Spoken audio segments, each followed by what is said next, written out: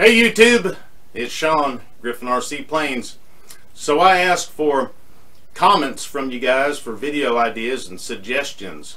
And if it's something you need help with right away, say so in the comments. You know, this is not just a suggestion. You know, I need some help. And maybe by tomorrow before I go fly. And if I catch it in time, we can help you. But I get asked how to pick a motor for a plane. And the way I can answer that is just show you guys how I first did it. And I did it by the power of the internet and just looking for a plane that I recognized or I knew about how big it was, and then I would see what motor it came with.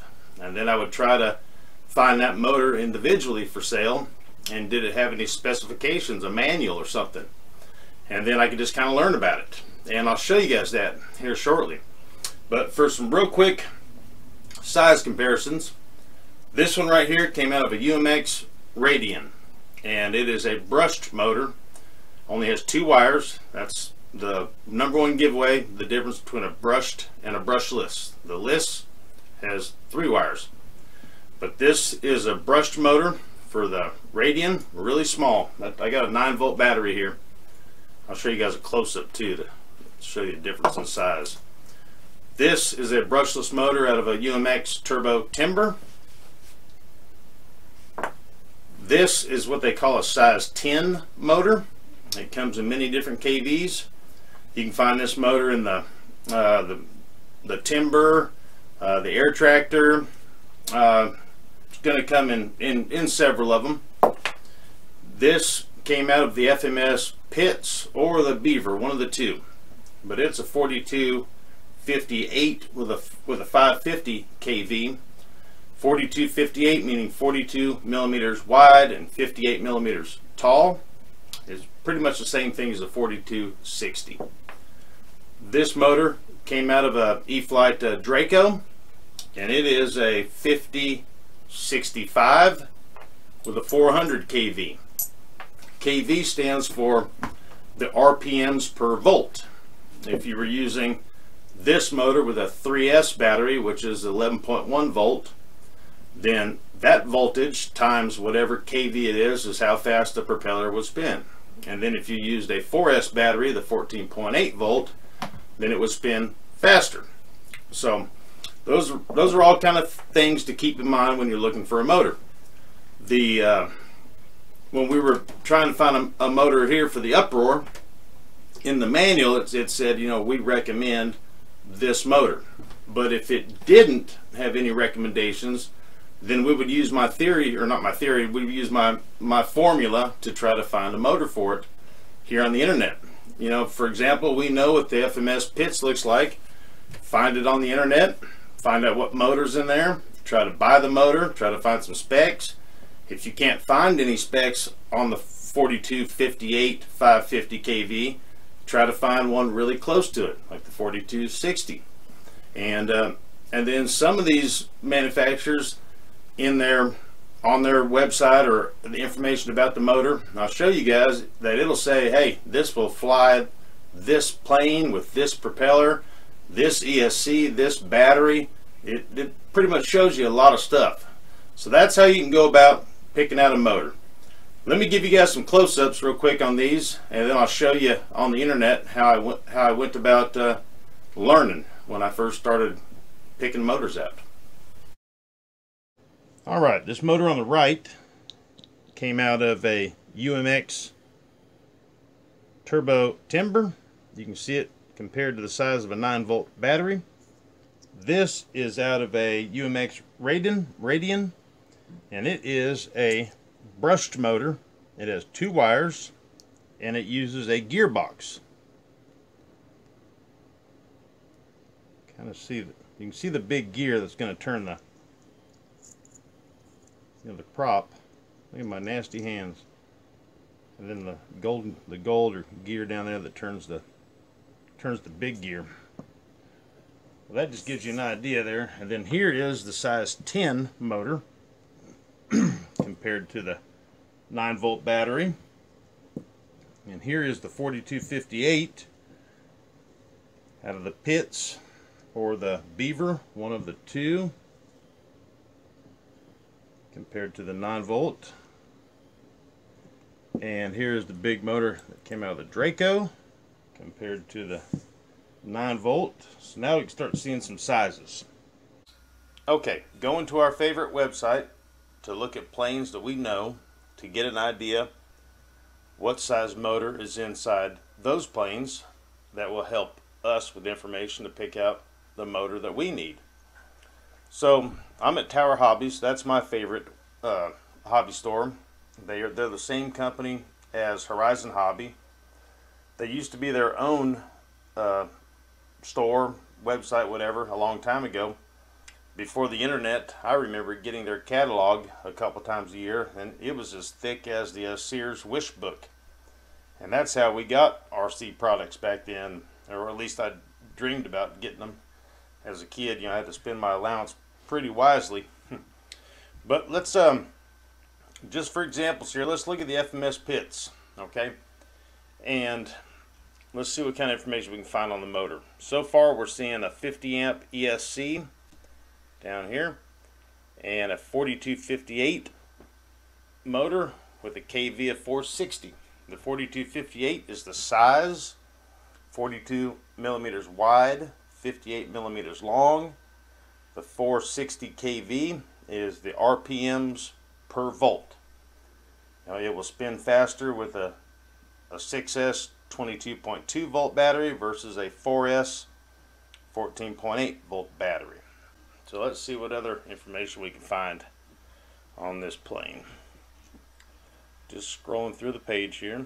Alright, this product specifications, hit more. And I'm looking for maybe the weight of the plane. Oh, let's see here. No weight yet. So let's go and maybe click on manuals and support here, and we'll go down the English one. Maybe it'll give us the flying weight. That just adds more information to what we're needing here to learn from.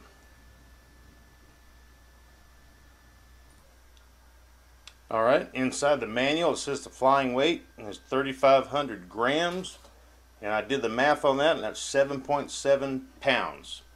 So we know the 4258 motor with a 50 amp ENC on a 6S battery will fly a 7.7 pound plane. So then let's go a little farther, and I found this motor here. It's a 4260 480 kV, but it's roughly the same size, and we're just using this for learning. So we can see here that this motor recommends a 5S to 6S battery, a 13x10 to a 15.8 propeller, and this motor will fly a 3D plane up to 6 pounds and a sport plane up to 9 pounds. So that's just a whole lot of information right there on you know, one motor. So we can do a whole lot of learning right there. Let's look at the Draco. We all know the Draco, and it recommends a battery of a 4S to 6S. And let's see what kind of motor information we can get on this. Well, it's got a 100 amp ESC. The reason it's got a 100 amp ESC is because they're advertising for you to use a 4S up to 6S battery. The smaller the battery, the more amps. If you only flew it on a 6S battery, you would not need the 100 amp ESC, that's for sure. Let's see what else we can find on this motor here.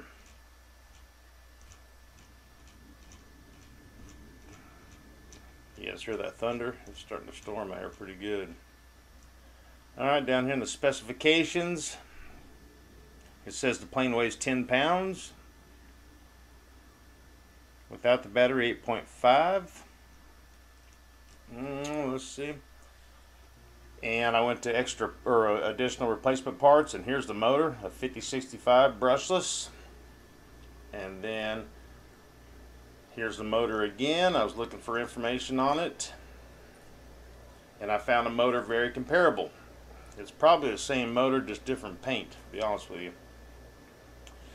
But this is the 5065 450 kV, and we can go down here and we can see that They're recommending a 5 to 6S lipo, so not a 4S like the Dracos, and a prop 16.6 to 17.8, and it's saying it can fly 3D 9 pounds and sport to 14.5 pounds. So that's just a ton of information. Then look here, max burst 85 amps, continuous at 80 amps. Now remember that the motor close to it had a 100 amp ESC in the Draco, but here in recommended voltages it's recommending 5 to 6. It doesn't say anything about 4. So that's just some more information there. And then I also found this page, the brushless motor spec sheet, and it has all kinds of information. You can see in this list here weight. So let's just pick one here. This column right here is a 4260, same size motor in the pits, and it says right here 9.5 pounds, 1310 to 15.8 propeller, 60 FPSC, and it just has all kinds of informations, 5S to 6S. So there's just a ton of stuff how we can learn what size motor is needed for what project. Well, maybe that info right there will help a few of you out on how to pick a motor, or at least get you headed in the right direction. So I'm going to do a little work on the uproar, and I think I'm going to try to finish it real quick, where we can use our 636 programming, and instead of doing it on the foam board plane, after we do a few more maybe lessons with the foam board plane, we'll put the 636 in here. So we'll be doing it in a real plane. So that's the idea. Well, I got one more video coming out about motors, and then we'll just see what happens. But hey, if you're new to this channel and you haven't subscribed, please do so and click the like button, and that really helps out the YouTube algorithm. That puts my videos up in front of other people, and then that in turn gets the subscription rate to go up. And when the subscription rate goes up, that makes me happy and just makes me want to keep doing this. So then everything's good. Well, alright guys, hey, until next time, you'll see me here